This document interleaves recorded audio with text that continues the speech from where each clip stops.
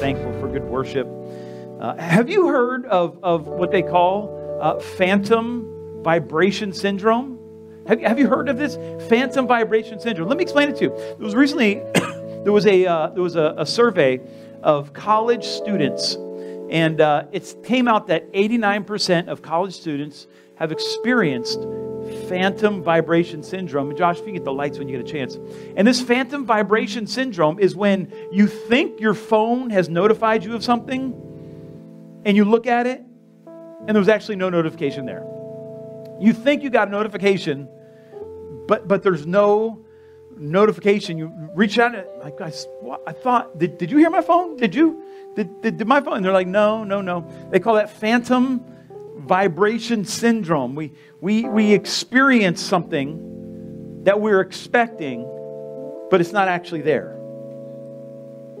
We experience life through a lens of what we are.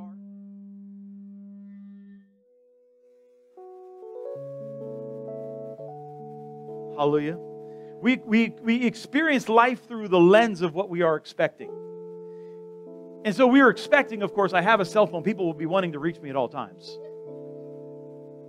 And so we get these notifications that aren't actually there. Have you noticed that? This is what life is like. And so as Jesus walked the earth, Jesus had a radical message for His disciples. Jesus was a radical preacher because He was always teaching counter to what they were expecting. They had phantom Messiah syndrome. They expected the Messiah to come and do something that the Messiah was not planning on doing at all. And so as you see the conflict in Scriptures with all the people around Him, they fought with Jesus because they were expecting Messiah to do something. And Jesus came to do something radically different. As we look back in history, it's kind of hard for us at times to understand why they hated Jesus the way they did. It's hard for us to believe that they hated Him so much that they murdered Him, especially if you're like you and I who actually met Him and encountered His love. But Jesus was radical. He was radical in turning things upside down in life. It's a lot like Martin Luther King, and I'm not comparing Jesus to Martin Luther King. There's no one like Jesus. But you know, Martin Luther King was murdered for a reason. When Martin Luther King passed, there were more Americans who hated Martin Luther King than honored him. He was a hated man because he was constantly overturning what he believed American society should look like. Now, as we look back at Martin Luther King, we like to think that we love him now because we're a more tolerant society. But in fact, what we've really done is watered down his message to where it's palatable today, instead of the true message that he preached about a radical transformation of our civil and economic society. We've done the same thing with Jesus. We preach a Jesus that fits in with every life on the planet. If you live for something, Jesus is there to help you get it. It is phantom Messiah syndrome. We get confirmations about things that God is not confirming at all. As a matter of fact, our radical Jesus is calling us up in far more times that we have our antenna on Do Not Disturb. Have you ever had your antenna on Do Not Disturb when you know Jesus is probably calling you? You know you're going somewhere and you've got yourself on Do Not Disturb Me, God. You're in a conversation and you got Do Not Disturb on and Jesus is trying to talk. Oh, we see something similar in John chapter 14, starting in verse 1. If you would read the Word of God with me here. We're going to have it up on the screen. Jesus says this, "Do not let your heart be troubled. Believe in God. Believe also in me. In my Father's house there are many dwelling places. If it were not so, I would have told you. For I go to prepare a place for you. If I go and prepare a place for you, I'll come again and receive you to myself, that where I am, there you may be also. And you know the way where I'm going." Thomas said to him, "Lord, We do not know where you are going. How do we know the way? Jesus said to him, I am the way and the truth and the life. No one comes to the Father except through me. And Father, we pray now that you would bless the reading of your word. You would bless the hearer. You would bless their lives. You would bless this time, and that you would be present in the midst of this talk. In the mighty name of Jesus. And all God's people said, amen and amen and amen. Hallelujah. Hallelujah. Hallelujah. Listen, Jesus' words, we neuter them, but they are radical. And he had disciples who he taught for years, and he confused them constantly. But Jesus made some very exclusionary statements that you can't miss. No one comes to the Father except through Jesus. There is no other way to the Father except through the Son. Have you ever seen those coexist bumper stickers? Love the thought, hate the theology. It just simply is not true. There is a common thread through every decent religion on the planet. And this common thread is that they have discovered the truths of God, though they package it in packages that are unfaithful. Jesus always loves community. And He loves community that loves one another. Every truly wicked religion is a religion that says you are more important than the people around you, and those who aren't in your religion are less people than you are. Jesus promoted a religion that said that we don't look at those people as beneath us. We are to lower ourselves and serve them. Jesus wants us to honor the people around us in a radical display of love. Cults want you to believe that we're the good people, they're the bad people. At the same point, Jesus made very clear that the only people going to the Father are those who enter through the Son. Jesus is radical in what He taught. That is a radical statement, and in many parts of our society today, that is called hate speech. I don't hate anybody, and I don't want anybody to be hated. I don't know that God hates anyone. I do know there are things that God hates. I know there's behaviors that God hates. I also know that I'm not allowed to hate anyone. And if God wants to hate someone, that's between Him and them. It's not our job to tell anybody who God hates. Are you hearing me? It is our job to love people radically, even if we think, and especially if we think God hates them. That is the radical message that people do not want to hear today. At no point has God called any person to hate anyone ever. He has not called us to hate people in the name of Jesus. That's hard. Have you noticed that? That's hard, not to hate anybody. It's hard for me because there's people that I want to hate. And Jesus keeps taking me to task over my heart toward them. But it doesn't take anything supernatural to hate.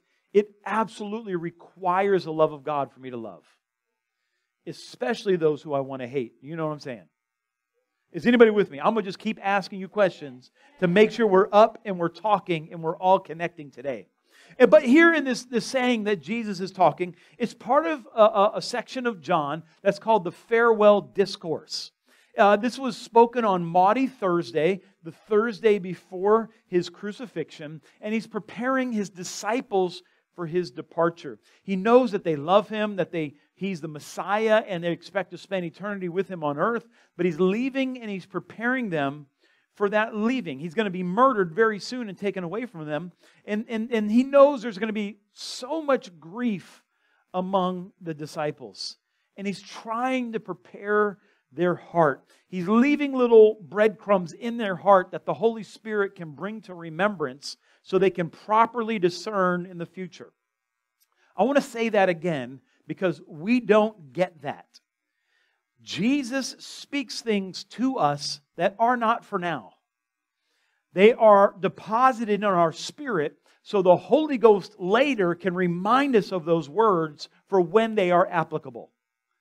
When we receive prophetic ministry, the great temptation is to think it's a now word. And the great temptation of the one giving the word is that every word they think that they get is a now word. I'm going to tell you a little story. I was recently at a leaders retreat, And they were having, let me say this. I want to say this as graciously as possible. And I need you to hear this through the ears of grace, okay? So there was going to be a foot washing at this thing, right? And it was a pastor's gathering. And they were going to do a foot washing, and then the people washing your feet were going to prophesy. Now, the people doing most of the foot washing were the interns. And I was just like, this is a great sentiment, completely unbiblical, right? The point of foot washing was that those who are on top would serve the least. So what you do is you humble, as a leader, you humble yourself, and you wash the feet of the people who should be washing your feet. So here we are, and they have the interns washing the pastor's feet. I'm like, nice sentiment, completely opposite of what the Bible teaches, but I will just trust that they're doing the best that they know how to do with what they have, right? God will honor this. And so what they said was they're going to wash feet and they're going to prophesy, and you can record the prophetic word as they give it to you. And I was like, okay, I'm not doing that either, right? And so I sat down, washed my feet. I just, trusted the Lord would speak. And I said to the guy, I said, hey, I appreciate this. I know God is going to honor your act of humility here. Nothing personal, but I'm not recording the prophetic word, if that's all right. And he looked at me kind of strange, and I was like, the church went for about 2,000 years of not recording words. Got the Bible. I think we'll be okay if I don't record this one. What happens is, as soon as someone starts recording the prophetic word, all of a sudden the words get longer, I've noticed. When someone has a microphone, a thought out there becomes a whole message up here. And I'm like, I don't need a performance right now. I was at a place in Jesus where I was like, I don't need any more performances. I don't need any great swelling words. I definitely don't need you making up something in the name of Jesus, right? I don't want you to have any pressure that you would have a word from God for me, that you would speak for God to me, that you would become the mouthpiece of the everlasting, eternal, the one who was, is, and is to come, the creator of all things, my creator and redeemer, the one who laid down his life for me, that I could be a son of God, that you would take his place and speak to me in such a profound word that I would need to record it lest I forget it. I feel like if God spoke something that clearly, I would remember the important parts. Are you with me? I know this is opposite of what you may have been taught in the past, but I'm like, if it's God, he'll remind me of what the important parts are. And so it worked for everybody in this book. Everybody in this book didn't have a tape recorder. Everybody in this book did not have an iPhone to record their prophetic word. And I feel like this book is pretty good. I've read it. Have you read the book? It's a really good book. If you haven't read it, it's really good. And it's got a lot of good stuff in it. And so I said, hey, you want to just give me the word, and I'll write down the things later that I think are pertinent. And so he began prophesying to me, and then he got a word, and I was like, oh, that was a word from God. This was absolutely a word for God. And then he started explaining the word. And I was like, oh, that's absolutely not God. Like nothing that you're now explaining. Like, you don't know me, you don't know my life, you don't know what I'm... And so in your mind, that's what that word would mean. But it's not what it actually meant. Because I know what I'm going through. I know my relationship with God. I know what he was speaking to me in that word. And in your framework of bigger, better, more popular, more rich is all God would say, I can see why you would think that's what it is. But God is actually with me in suffering right now. And so this word is speaking something you don't understand. You just had phantom prophetic syndrome. You thought you got a word that wasn't actually a word. It was what you had expected God to say after that word, so you spoke it. Are you breathing right now? Is this making sense? And this is super important. It is super important that we understand that we don't know everything God is saying. And even more importantly, that when we get a word, we may not fully understand it when we receive it. Okay, let me. Does anybody remember? Now, I need y'all to be more awake than you've been recently. There's an old rapper, and his name was Lil Jon. You remember Lil Jon? And he had a catchphrase. What was the catchphrase? He would say, what? Right? What would he say? What would he say? What? Let's say it together. Ready? What? Right? And he'd say it maybe again. What? And then he might say it again. What? But then he would say, yeah. Like he'd answer his own question after a while, right? What? Yeah. Right? That was Lil Jon, right? So I want you to remember that that mentality while I explain 3 chapters of the Bible. Okay? I want you to remember that. So this farewell discourse, as you remember in the Gospel of John, almost 2/3 of John is about the last couple weeks of Jesus' life. Almost all of his writing is about the last couple weeks, with the majority being the final week of his life. And in this farewell discourse, Jesus talks for 3 chapters. No iPod to record, iPhone to record it, right? Like, we have 3 chapters quoting Jesus, the words that he spoke. And the entire discourse, and I would love you to go back and read it, sounds a lot like the little John saying. We just read in John 14, 1 through 6, Jesus is like, where I'm going, there you may go also. And Thomas is like, what? Right? And then he would talk again. He was talking about the kingdom and the things that would happen. And then the Bible says, Thomas says, what? And then he would talk again. And then they stopped making the apostles look bad by saying, and some of the disciples said, what? Right?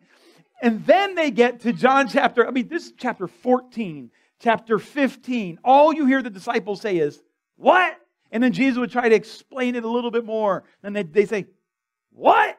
And then he'd talk a little bit more. And then he gets to chapter 16, verse 23, and Jesus says, in that day, you will not question me about anything.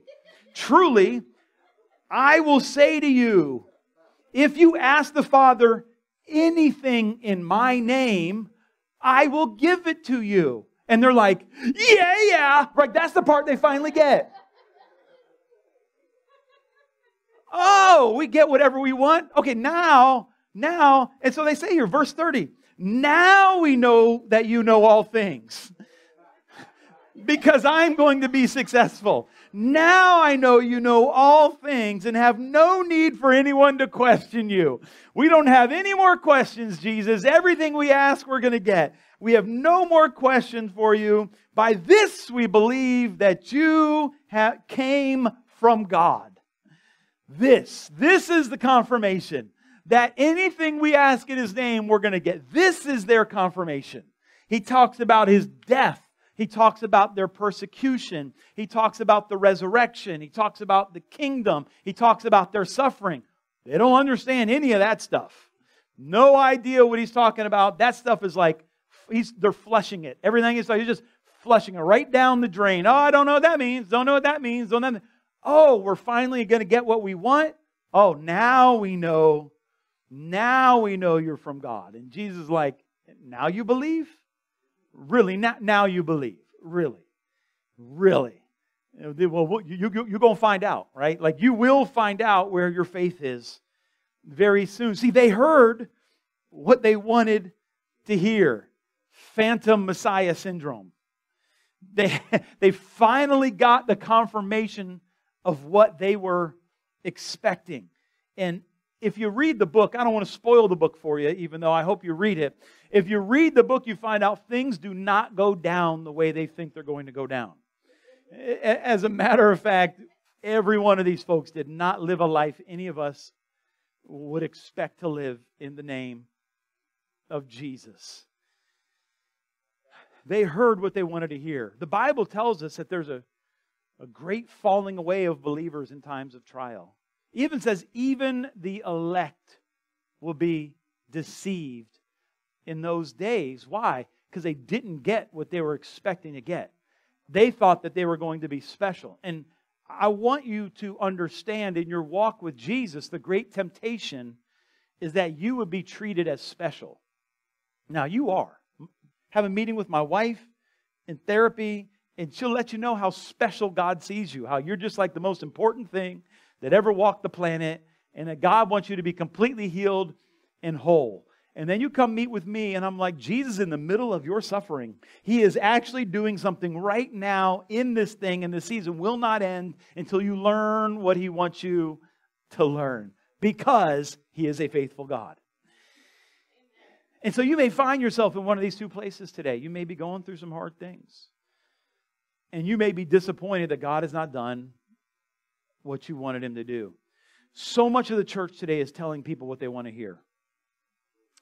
We need to hear what God is really saying. I need you to hear this. So much of the church is promising things that are unfulfillable by God because God never promised them. We need to hear what God is really saying so we can be spiritually formed into disciples of God. You see, the disciples had no idea what Jesus was talking about. But in a day to come, when the persecution came, when the church was falling away, when people were apostatizing, when people were giving up, the Holy Ghost was reminding them of the words of Jesus. And they would then write epistles to the churches saying, these are the things that the Lord taught us. They were to sustain us. They were to keep us strong in times of trial because God is doing something significant on the inside of us. This past Sunday, we had a water baptism and people had encounters with God in the water. And can we just thank God for what He did?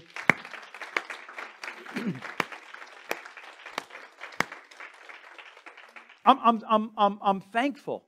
I'm thankful, but that is not that's not the peak of your Christianity. It's not like I get water baptized, God touches me, and now I just wait until He takes me to heaven. If that were it, we would just dunk you and leave you down and then just send you to heaven, right? It would be like just a pipeline to heaven. And now you just go on to heaven. Just come into the waters, go to heaven, right? That would be a direct, like we can market ourselves. We have a direct route to heaven at Revival Life Church. And like, then why are you a church of only 100? Because everybody's in heaven. I'm not getting in the water, right? Like, because it's not it. You got something to do here. And there's a learning process involved in water baptism. We made it very clear that water baptism is not the graduation. Water baptism is the welcome to the team. Now you have the Spirit with you. The Bible tells us that you're sealed with the Spirit at your water baptism. Now you have the Holy Ghost working in and with you as you begin to be transformed into the image of Christ, so that when trials come and when times of testing come, we have a Spirit who is actually holding us in strength so we can overcome any obstacle God has placed in front of us. So through our long suffering, we can be an example to the world that there is a living God. That we can know that in the midst of our confusion, there is a God who speaks and gives us a better way forward. Can you say amen? Amen. We need to hear what God is saying, because the God of your creation is the God of your redemption. We tend to think that, like, I messed up and I'm this way, but now God has created me to be a different person. You're the same person, just a better version, with the capability of tapping into the best version of you, the you that God created you to be. In John chapter 14, Jesus is telling the disciples that soon they'll no longer belong on earth. Soon there's going to be a society around them who hates them, and they're going to feel like they completely stick out. There's no place for them here, and they're part of a kingdom that is not of this world. But just because you don't belong here does not mean you don't belong. He wants them to know that just because you don't feel like you fit in with the people around you, just because you don't feel that camaraderie, you don't feel like, oh, these are all my best friends, it doesn't mean you don't belong. I need you to hear that. See, we're not all friends in the church because we like the same movies or listen to the same music or are celebrating the triumphant 8th seed Miami Heat whooping up on their opponent last night for the second time, even though they should have been eliminated in the first round. And now they're just, continuing to dominate through the playoffs as we're all celebrating. Just because that's not what you're celebrating. Maybe you're mourning because you're rooting for the wrong team in this playoff season. We're not, and I say that, I need you to hear this. I say that as a joke, obviously, because who cares? In light of eternity, who cares, right? We attach our things to temporal. We attach our hearts to temporal things. Things that will pass away. What brand of purse do you buy? What brand of shoes do you wear? Where do you go to have recreation? What gym do you belong to? How much money did you make in 2013? How much did you make in 2017? How much will you make in 2041? In light of eternity, it will make absolutely no consequence. We're not friends because we all have the same view on who's going to be the best mayor of Boca or whether there should be dog leashes required on the beach. We're friends because we have all met the same Savior. We are connected by the same Spirit. We all believe that Jesus Christ died for sinners, and it is our responsibility to tell them about a Savior who loves them, that they do not need to live a life of addiction. They do not need to live a life of oppression. They do not need to live a life of pain and suffering. They do not need to be alone, that God puts the solitary in family. Come on, amen.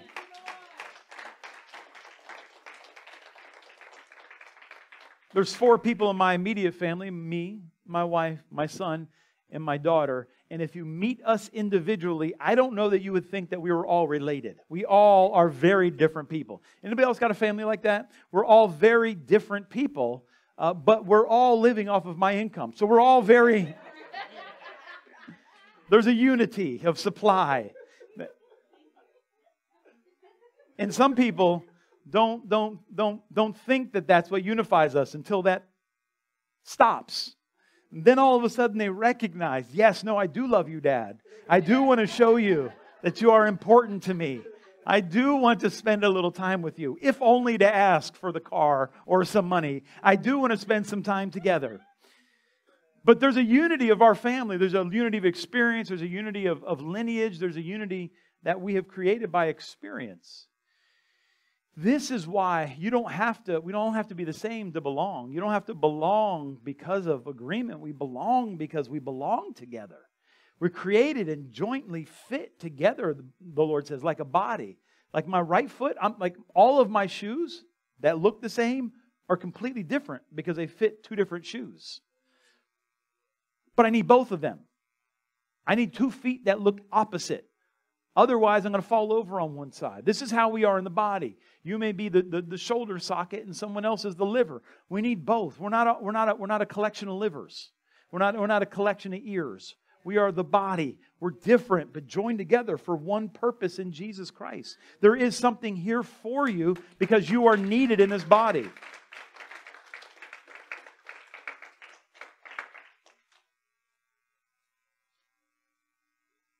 You may be here just because you're done living a trifling life. You may be here just because I don't want to live there. And Jesus says, come on, I'm good for that. I'm good for helping you out of your... You may come faithfully to church because you are learning how not to be abused by the people around you. And to that I say, come on. We got better things for you than even that. You may come because you have cycles of depression in your life, and this is just enough to get you through. I say, come on. You may come here because at home they speak down to you, and here people actually value you. And to that I say, come on. That's the church. That's what the church is about. We're not all the same, but we're all belong to the same body of Christ. Say amen. See, we need to learn when we come into Christ. And I just want to speak from my heart here. I want to speak from my heart. There's a rhythm of grace. There's a rhythm of grace. And when you get saved, we need to learn the rhythm of grace. See, I remember when I was lost, I had a rhythm in my life. There was a rhythm to my week. I worked certain days. The middle of the week, I didn't accomplish as much. Monday, I accomplished very little. Friday, I had to get a bunch of stuff done that I didn't get done during the week. Tuesday might be ladies' night, so you know where you went on Tuesday night. Thursday night might be another night, so you go, with the Friday night is, you don't work the next day. So, there's a rhythm. There's a rhythm to it. You don't plan anything Saturday morning because you're going to have some issues. Sunday, there's a rhythm. Anybody know what I'm talking about here? There's a rhythm to your week that you learn. And then you come to Christ, and we are sold in so many churches these days. We're sold of Jack and the Magic Beanstalk Christianity, that if we just plant the right seed in the ground, we're going to climb to heaven magically and everything is going to be beautiful. And that's not the God of the Bible, and it's not the God of Christian history. What we do is we learn that there is a new grace that we walk in, and we have to walk in it day by day. This sounds super boring, but it brings amazing life. We learn that we start our day in the Word, talking to God. We realize that we live our lives trying to keep control of our tongue, trying to be an encourager instead of someone who tears people down. We try to be salt and light in the earth. And we end our day with prayer, reading the Word, saturating it, praying over our sleep, praying over our family. We come to church every week because we know we need to sit under the preaching of the Word. We're faithful to God in our finances. We intercede for the saints. We serve the body of Christ. There's a rhythm that we learn to walk in as Christians. And instead of Christ and His church being like, this is the best entertainment that might make you feel good about yourself, instead, we come to church so that we can be built into the body of Christ, recognizing that what I do on Sunday morning, when I'm waiting for that divine appointment, I'm praying into Sunday morning, I'm coming with something to give, not just my offering. I'm coming knowing I'm going to give somebody a prophetic word. I'm going to give somebody a word of encouragement. I'm going to give somebody that little compliment that's going to get them through the week. I'm going to call the person who missed church, letting them know, hey, are you sick? Can I pray for you? How can I help you? We learn these rhythms of grace. And here's what happens. As we learn the rhythms of grace, our life slowly begins to get transformed. We start being transformed into a new creature. We start taking on a different form, a different life. We start all of a sudden recognizing Scriptures as we talk. The Bible that we've been meditating on is somehow in our spirit, man. And when we talk to people, Bible starts to come out. Has that happened to you? You start to talk to people and you're witnessing to them and they're giving you arguments and you're telling them your story and you're like, man, this is good. Someone should be writing this down. This is good stuff right here. I don't know where this came from. And sometimes you just go out and you just preach what you heard on Sunday. You just heard a good word on Sunday and you just preach it to the people around you. That's good. You could do that. It's just every message, every sermon, they're all remixes. Nobody has their own sermon. I'm preaching what Jesus preached, right? Like, I'm using His message. And I'm calling my own and just sampling, right? I sampled part of it. Then I do my own part. I'm going to sample Paul in a second, right? And then it's all remixes. And so you just preach it to people like it's your own. And you stop telling people, oh, I heard this guy say that. Just preach it. Just preach the word to people and get people to learn the rhythm of grace. Are you hearing me? This is what Peter was talking about. Peter talked about this in 1 Peter chapter 2. And if you just recently got baptized, I want you to really pay attention to this. He says, like newborn babies, long for the pure milk of the word, so that by it you may grow in respect to salvation, if you have tasted of the kindness of the Lord. You're like, all right, I'm complaining, so forgive me. I'm in a complaining season. If you were here on time when I went to read the psalm, I exalted in my complaining, right? Like Paul said, like I brag in my lowliness, like I brag in my complaining, right? So I'm so heartbroken by Christians who are sold a bill of goods that aren't true. I want you to be stronger than that. I want you to be smarter than that. Baptism is not some graduation. It's not like, woohoo, I've arrived. I wish it were so. I wish I hadn't had a problem since water baptism. But what has to happen is if I have to hype you up for that, then I got to hype you up to come to church. And then I got to hype you up to give. And I got to talk you into serving. And I got to, no. What I tell you is you're going to be like Jesus. And we're going to incorporate the disciplines of God into our life. And Peter says, listen, we have to long for the pure milk of the word like babies, so that we may grow in respect to salvation. We grow in our salvation. We need to come to the Bible each day. This is the rhythm of grace. We come to the Bible each day. We read and we pray over what we read so we can be formed. Pray in the Spirit if you've been given your heavenly language. Pray in the Holy Ghost. Seek God. Watch this, verse 4. In coming to Him as to a living stone which has been rejected by men, but is choice and precious in the sight of God. You also, as living stones, are being built up as a spiritual house for a holy priesthood to offer up spiritual sacrifices acceptable to God through Jesus Christ. So when they would build a building, you got to make sure that your walls are straight, right? And you want your walls to be at a 90-degree angle. Because if they're off, they're going to be unstable and they can fall over. If it's not perfectly straight, if it's too in, and they can fall out. If it's too far out, they can't lean on each other and it could fall in and kill the people. And so what we need it to be is perfectly square to one another. And the way you do that is you get your absolute best stone, the most perfectly cut stone, and you lay it as the cornerstone. And you put this cornerstone down and you say, every wall that I build off of this wall will be built according to the angles on this stone, this cornerstone.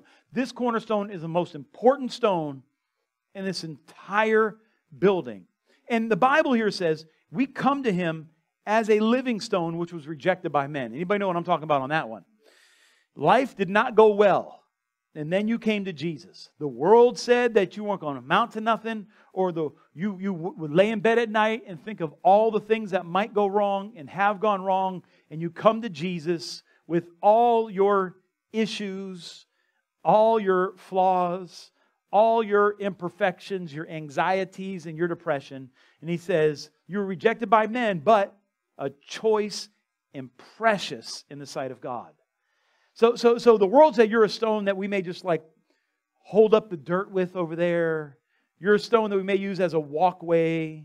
But Jesus is like, no, I bet I can use this one in the world the way the world never knew. And in that, He says that we're stones, but we're living. We're living and we are being built up. So we become a cornerstone for a house that God Himself is building. We need to view God through the season that you're in right now. And here's the prophetic word that I have for you today. And you're not going to be able to write it down. I need you to hear it with your spirit, man. Because I believe God dropped this in my spirit this week. And I've been trying to process it all week. We need to view God through the season we're in right now. It's not a word of faith if you're denying your trial. Like it's not a failure of faith if you recognize your depression, if you recognize your frustration. Don't be ashamed because you're anxious. I mean, you know how many times the Bible says not to be anxious? By some estimations, it's over 360. And so what I have heard people say, the Bible says 365 times not to be anxious, one for every day, so you should never be anxious. Or He knew you were going to be anxious and you needed a reminder every day. There's a God who's aware of your anxiety. And you are not alone in the midst of it. When you have anxiety, don't deny it, but go to the God who recognizes your anxiety and ask Him to help in your weakness. Can you say amen? Yeah, that makes a little more sense to me. Have you ever told yourself I shouldn't be anxious? Doesn't actually fix anything. Have you noticed that? Doesn't fix anything. All it does is make you feel worse. And if God has a preferential option for the poor and a preferential option for the hurting, that means when you recognize the season you're in a valley, then you can find Jesus in the valley. If you're looking for mountaintop Jesus and you're in the valley, you're going to have a hard time seeing Him. Come on, somebody. If you recognize you're in the valley and you're like, Lord, I am in the valley, and you're in the Psalms, you're in the imprecatory Psalms where where David is complaining, and you're like, I feel that. And then you get to the end of the Psalm where David is declaring that even in this, I'm going to see God. You're like, well, then maybe that is for me as well.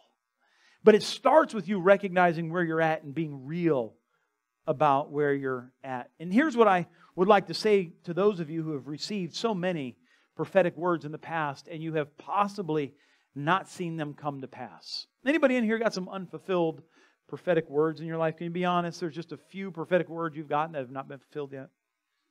If you don't have any unfulfilled prophetic words, we can line you up over here at the end and have somebody just make stuff up. Because sometimes that's what it feels like those prophetic words are like. Here's what I would challenge you, and this is what I believe the Lord spoke to me earlier this week.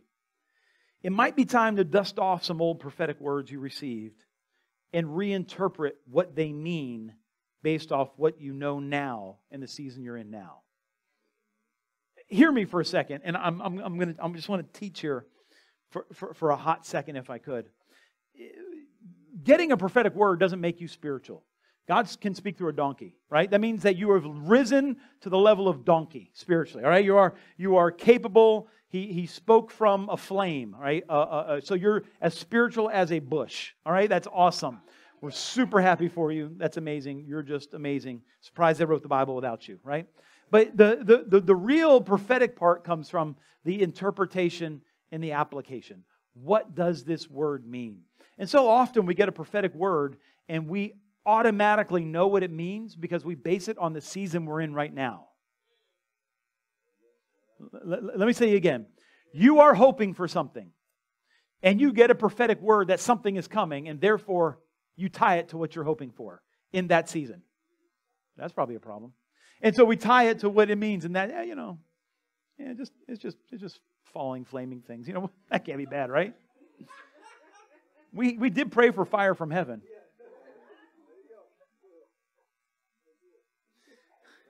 We'll probably look at that later. You're okay. Yeah. So hear me. Hear me. If you've received prophetic words, this is going to be helpful. So we get a prophetic word. Follow me for a second. And we instantly interpret the prophetic word, right? And we rarely hold on to the prophetic word. We hold on to the interpretation.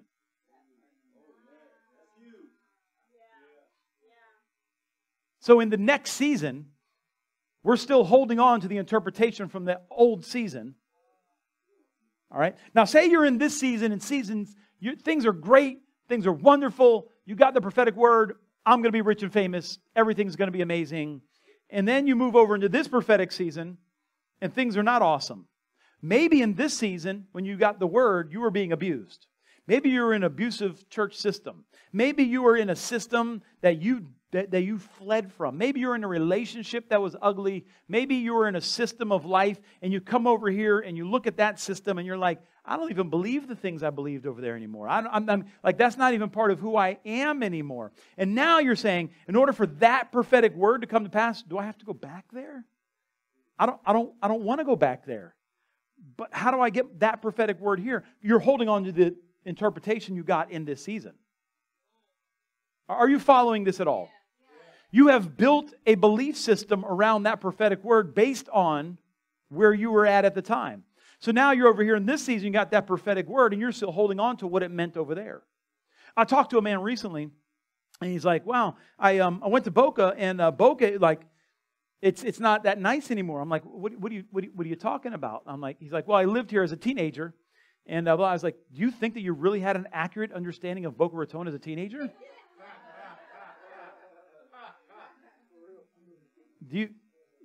Are you serious? Like really? Have you ever gone back to your childhood home and you're like, did this thing shrink? Like, what happened? I thought it was big. It's tiny. No. Because your understanding of your home in that season is very different than your understanding of your home in this season. And so you long for a home that you had, but that home no longer fits you. And so we get this prophetic word and we hold on to the interpretation of that word. And sometimes we need to dust off those old prophetic words and look at them through the now that I'm in, not into the hopes I had then. Is this helping anybody? Yeah. And so you pull those out and you're like, all right, well, what does success look like today for me? What would breakthrough look like today? Now, there's some prophetic words you need to dust off and then just keep dusting right to the trash. They just go into the dust bin, right? They get dusted off and then they go into the dust bin, right? Other ones you're like, well, maybe that didn't mean what I thought it meant. And what it means in this season is even more significant than what it would have meant, what you thought it meant back there. See, we got to stop with the phantom confirmation syndrome. We wanted something and the prophetic word confirmed it. It's like when I talk to teenagers about getting tattoos. I say, please don't. Please don't. Because when I talked about Little John, I guarantee you someone got a Little John tattoo in 2002. And they're going to have to be explaining to people, well, he had gold teeth. And he would say, yeah. And they're like, why? But that doesn't explain why you would get that tattooed on your body. I don't. Yeah, but why would you? I don't get it. Well, at the time it seemed good. Well, you just made that permanent, right? So I'm like, just don't. I know that tattoo sounds clever, but in 15 years it's going to sound dumb, right? Like it just trust me on this, right? Right? And so we tattoo these words on our heart, for a season, and we're no longer in that season. Are you feeling me? Are we? I appreciate it, Mikey. I do appreciate that. So we have this expectation based on what we believed about God, and it colors what we hear God saying. So these disciples, they thought God was saying something. They thought Jesus was saying something. And they had no grid for what He was saying that did not confirm what they wanted to hear. And it wasn't until they heard what they wanted to hear that they actually thought they got a word from God. And Jesus is like, I'm just speaking into your spirit, man, because you're going to need these things later, even though you don't understand them now. And I would say that many of us have prophetic words that were spoken into our spirit for a season that we could not even see when we received it. And now we need to dust them off and say, what does that actually mean about now? Amen. In this new season, you have a whole new worldview. But if you have this word in your heart that no longer fits into this season, you're like, well, what do I do with it? You're either left with believing the word was wrong somehow, or somebody blew it, or maybe the time has passed on that word. But we have a God that took 3 generations for one word to come to pass. Abraham, Isaac, and Jacob. They waited ever since Abraham for the Messiah to come. Jesus was giving them prophetic words that wouldn't be fulfilled for 30 and 40 years. Jesus, can we sit on your left and your right? And Jesus said, oh, the time is coming, but not yet. It would be 30 years for some of them before they were murdered in the way He was murdered. And I doubt that they took that word to mean they would be murdered the way He was murdered. But as Paul grew closer to it, he's like, I get it now. I am being poured out as a drink offering. I am coming closer to my true prophetic destination. But when Paul got saved, probably unlikely that he would have been able to receive that word. I hope this is going to be life for somebody. I hope you hear it. The problem is we start to despise prophecy because of the disappointment of these words not coming to pass.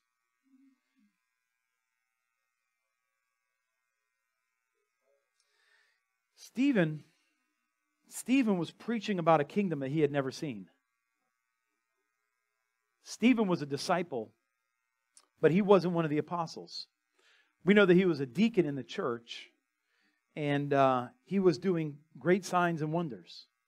And so, we're going to have a deacon test here soon, and you have to do signs and wonders, and then we might make people deacons. That's a joke. Stephen saw Jesus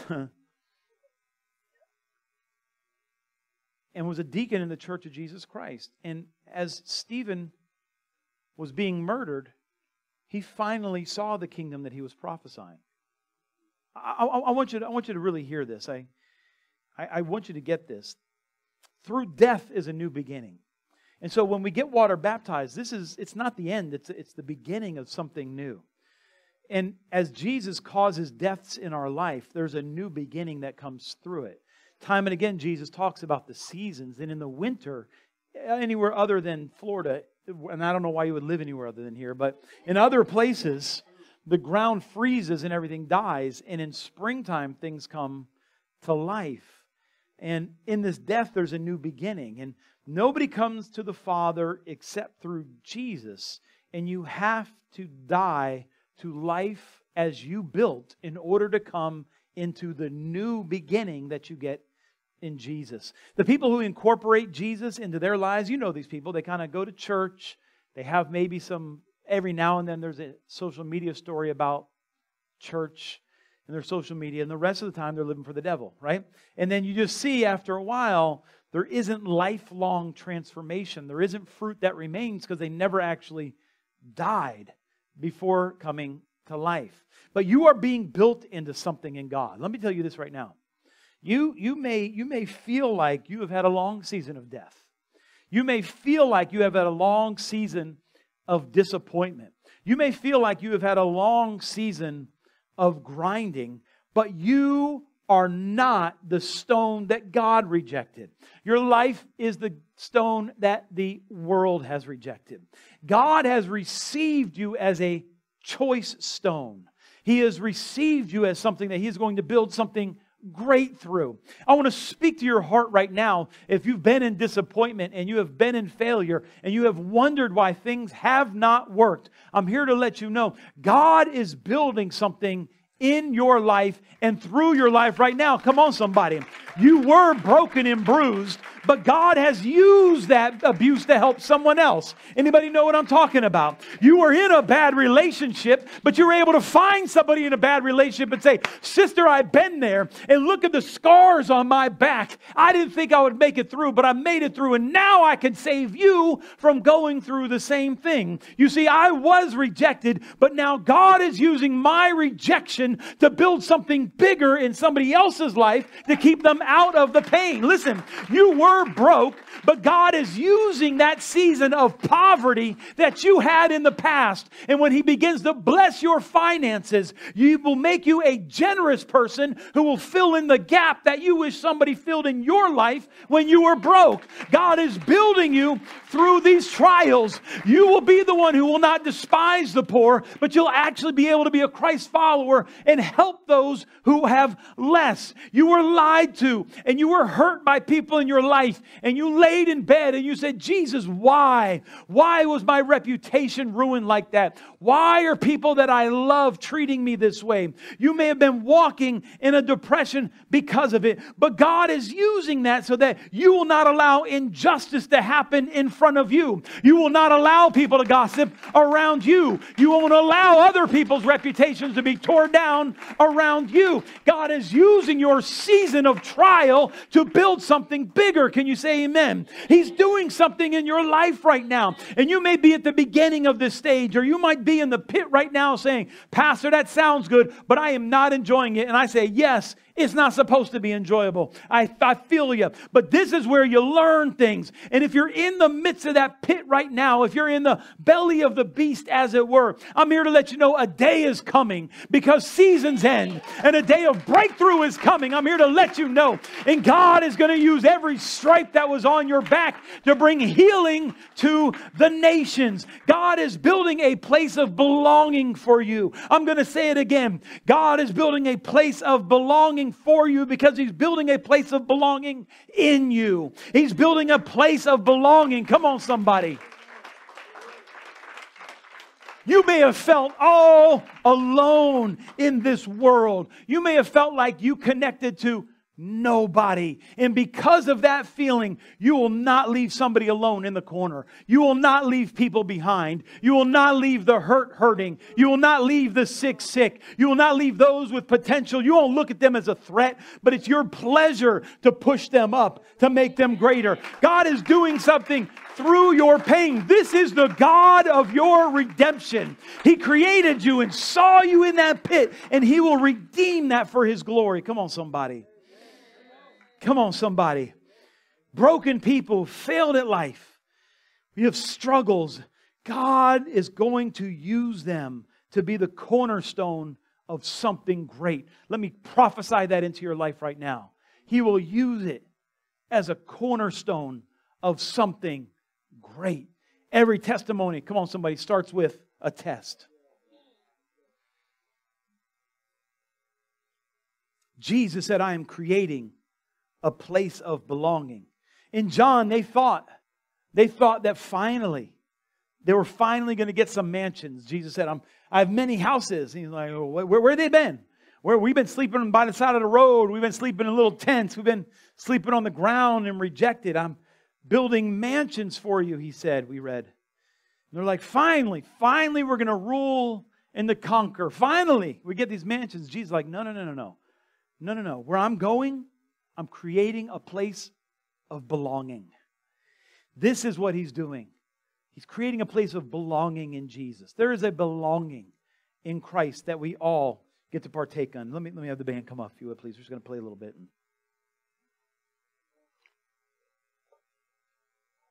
Join me in Acts chapter 7, if you would. Do the third song. Third. Stephen, who was a deacon, serving the Church of Jesus Christ. We know he wasn't an apostle. He didn't get to get up on the mountain and watch Jesus get transfigured. We know that he didn't get to hand out the multiplied bread and fish. He didn't get to put his hand in the Lord's side. But now he's a deacon in the church teaching people about the kingdom of God. And as he's preaching about the kingdom of God, he did not have a place of belonging on the earth. Oh, but there was a place of belonging for him. Hear me. Watch this. Acts chapter 7, verse 55. Just play it without the track. Just play it. Just play it. We're just going to flow for a second. Is that all right? Y'all all right with that? Yeah, just play it. We're just going to sing. You all right? We're just going to sing. Watch this. Acts chapter 7. But being full of the Holy Ghost. Who wants to be full of the Holy Ghost? Oh, hallelujah. So Stephen's on the earth, suffering for Jesus. Being full of the Holy Ghost, he gazed intently into heaven and saw the glory of God. And Jesus standing at the right hand of God. And he said, behold, I see the heavens opened up and the Son of Man standing at the right hand of God. They cried with a loud voice and covered their ears and rushed at him with one impulse. When they'd driven him out of the city, they began stoning him, and the witnesses laid aside their robes at his feet, a young man named Saul. They went on stoning Stephen and called on the Lord and said, Lord Jesus, receive my spirit. Falling on his knees, he cried out with a loud voice, Lord, do not hold this sin against them. And having said this, he fell asleep.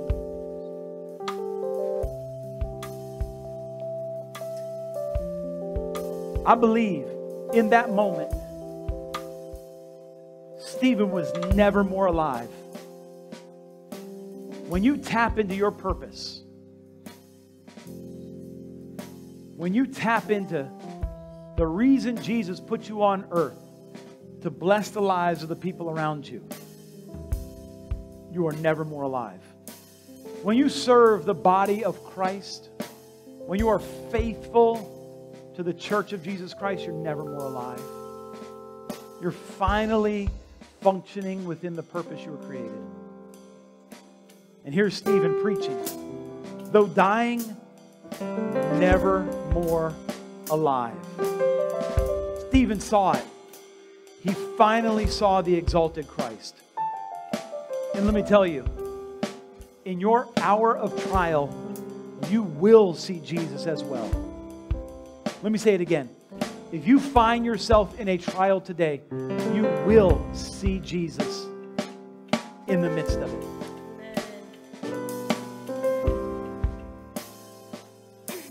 Don't give up. Don't throw in the towel. Don't fold. Don't run. Don't hide. Be fully present in the midst of your pain. Be fully present in the midst of your trial. Be fully present in the midst of the betrayal. Be fully present in the midst of your poverty. Be fully present and fully awake, fully alive to Jesus.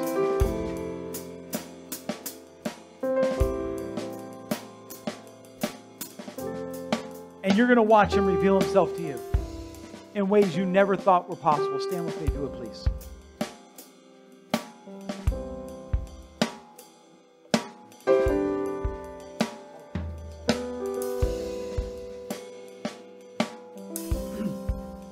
Hallelujah. Listen. I just want us to finish with just singing a little bit of this song.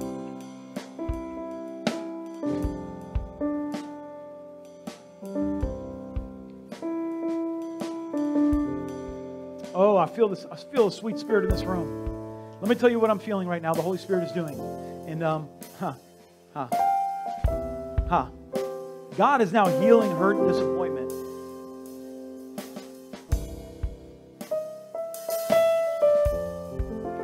But hear me. I need you to hear this. We unknowingly build our lives on things other than the... I don't want this to sound as condemnation. But sometimes we find out we have to start over again. I built something, I thought I was going in the right direction, but it wasn't. But in all that, God is growing you into the image. He's been feeding you the Word. You're just not building what you thought you were building. And for some of us, when you find out midstream you built something you don't actually like, doesn't line up with the promise of God, isn't satisfying the way you thought it would be satisfying, we have to die to what we did. We have to die to what we had committed our lives to. We have to die to a prophetic word that we thought meant something that it means something else. Could be a relationship, could be a business, could be a million things. But as you surrender and you bury that thing, there will be new life. And I wanted to sing this song because I want you to build your life on His love. Not on anything else He could give you, but when you build your life on the truth of who He is, it is a firm foundation that you can build other people's around you.